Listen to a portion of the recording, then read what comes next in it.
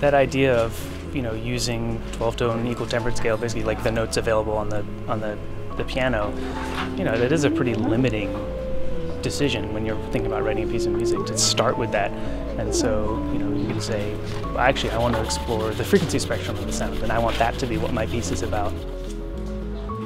The pieces I write and the types of instruments I build are very much digital, and they're kind of existing in code or a way of interacting with a laptop or a computer. Whereas with this, with this class, you get to actually build something physical that you can interact with and perform and play.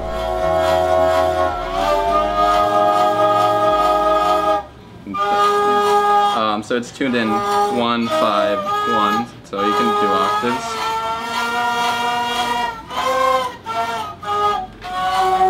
Like that, and all kinds of fun stuff. You get to focus on aspects of sound and timbre.